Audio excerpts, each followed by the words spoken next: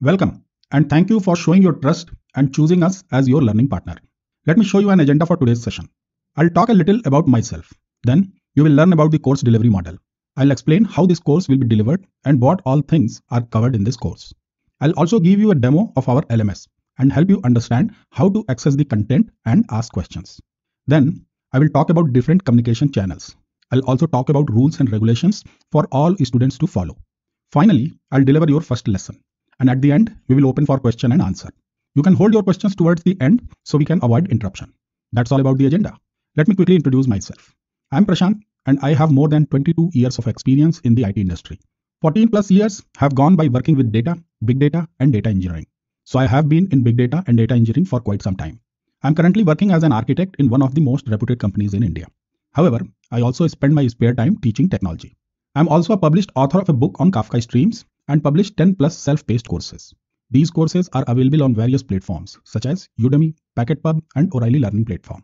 I helped more than 100,000 students using my self-paced courses with an average rating of 4.6 out of 5. Some of my courses were featured amongst the top 100 list on O'Reilly's Learning Platform. I also published some content on my YouTube channel and have more than 60,000 subscribers and more than a million monthly views. I have also invested some assets with Scholars Technologies Private Limited and I delivered training sessions on their platform. That's all about me. Now let me talk a little about you. We looked at some statistics of the current cohort. The average experience of this cohort is 9.5 years. What does it mean? You, the learners in this batch, come with 9.5 years of experience on average. We also have some passionate learners with 20 plus years of work experience. The minimum experience in this cohort is 3-4 years, but more than 50% of the learners have 10 plus years of experience. So we have a cohort of experienced, knowledgeable and mature practitioners. Let's look at the details of where do you work. We took out some names. This is not an exhaustive list, but these are the names where most of the learners in this cohort are currently working. That's all about you. Now let's talk about what is the course delivery model.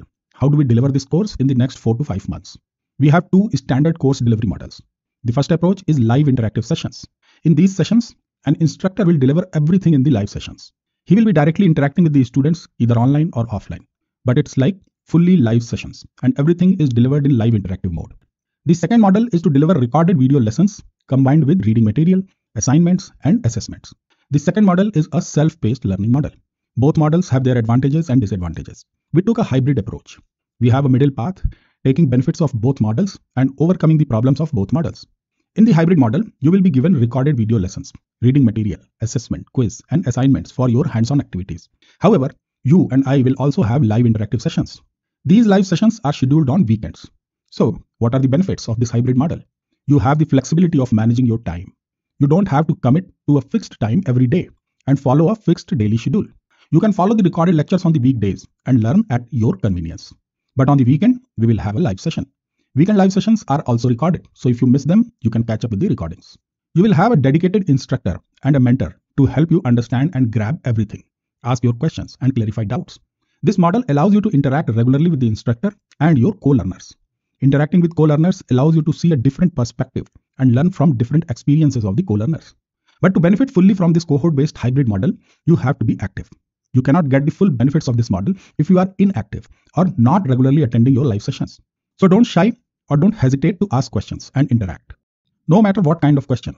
No question is a silly question in this group. So don't hesitate to ask your questions. It would help if you also try to know your cohort. Connect with the people who are learning with you. The average experience of this cohort is 10 years. So we have a good mix of experienced people in the cohort. They all have unique capabilities, experiences, and knowledge gained over many years. Know your cohort and develop your connections. We will also facilitate it through some activities, but you should also take some steps to connect with other learners. The last and the most important thing is mutual respect. The success of the cohort model or group learning depends upon mutual respect. We are all mature and experienced people. So we know that we need to respect others.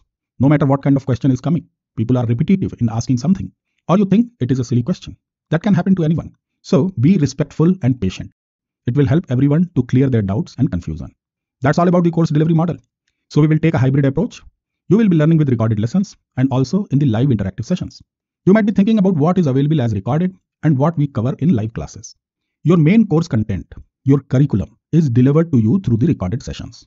So do not skip recorded lectures and do not rely only on the live sessions. Everything is not covered in the live sessions. It is impossible to cover each point in live session. So do not skip your recorded lectures. But what is covered in the live sessions? We utilize the live sessions for many things. The first and the most critical thing is to cover some complex topics or technology areas that require an interactive discussion.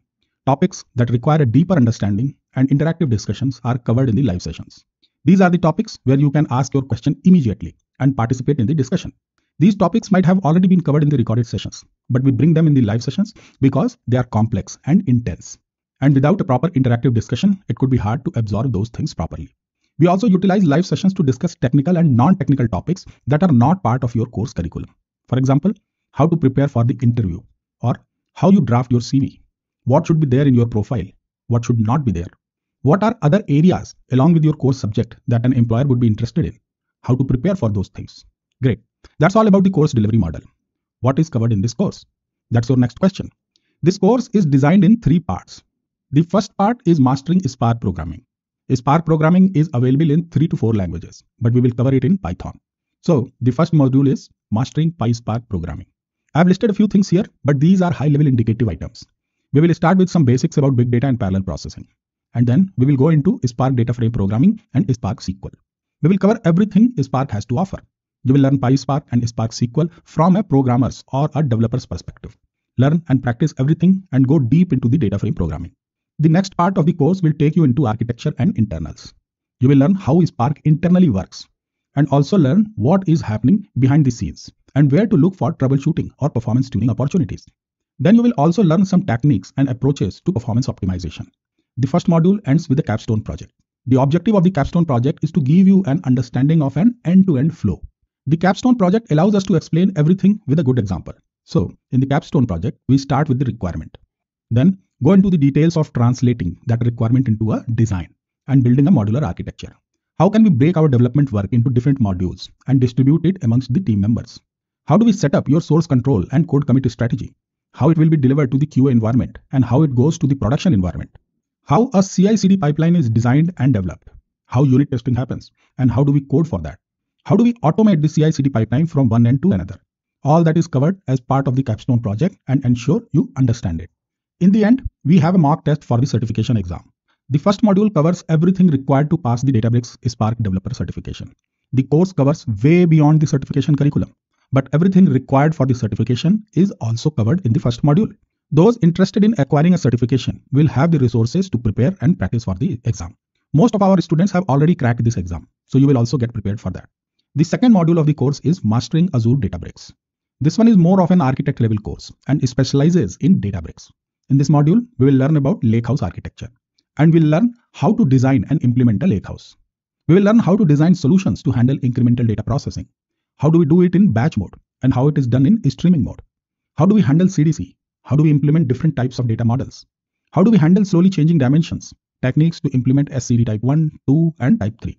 How do you implement security, sharing data and tables across teams and workspaces? This module is mainly the architecture side of implementing Lakehouse using Databricks tools and technologies. We will learn about Delta Lake, Databricks workflows, Unity Catalog, Delta Live Table, Databricks repos, and everything Databricks offers for data engineering related work. We will not go into the machine learning and AI or data analytics features, but we will cover everything required for data engineering work. The second module of the course ends with another capstone project. The first capstone project is designed to help you learn how data engineering projects are designed, developed, and deployed for on-premise environments. The second capstone is designed to help you learn the design, development, and deployment of data engineering projects for cloud environments. The focus is to use Databricks tools and Azure DevOps for the second capstone project. So you will learn how do you build, test, package, and automate your notebooks and workflows in the cloud-based platform. And we will be using Azure DevOps for this project. Finally, we also have coverage for Databricks Data Engineer Associate certification. So if you are interested in Data Engineer Associate certification, you will get everything required to prepare and practice for the exam.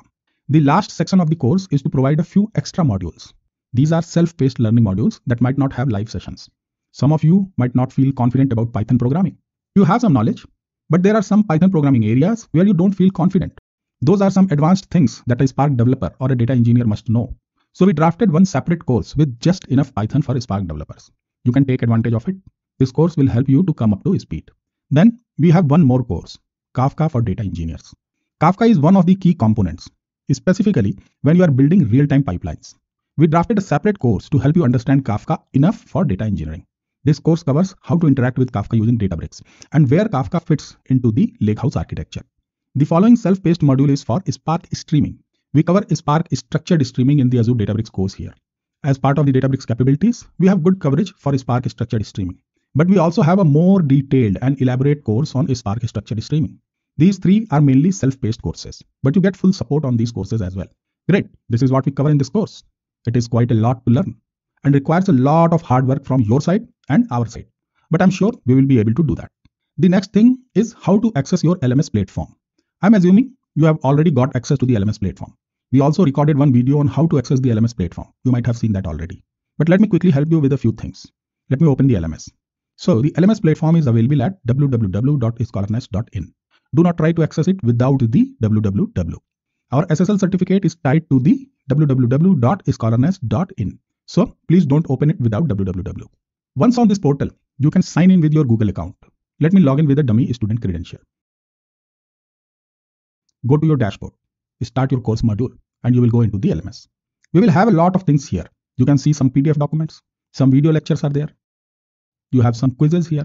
You have assignments, and you have some frequently asked interview questions from this particular week's content. A lot of things are there in the content. Assume you are reading or watching some recorded lectures or taking a quiz and you have a doubt. You will see a link like this everywhere. You can click this link and see all the questions asked by other learners. And there are answers to all those questions. If you have a new question, you can ask. You can even upload an image or a screenshot, insert a link or file. This is where you can ask questions related to the current topic. We answer every question within 24 hours. We have one more place. Go to the dashboard.